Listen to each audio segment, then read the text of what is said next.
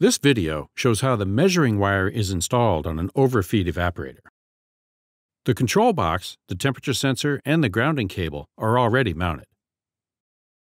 First, you need to bend the wire using a suitable tool. This provides for easy and secure installation as the wire can easily be placed behind some of the cooling pipes. Here, the wire is installed on the air inlet side. The wire is installed between the fins and kept in place by the cooling pipes.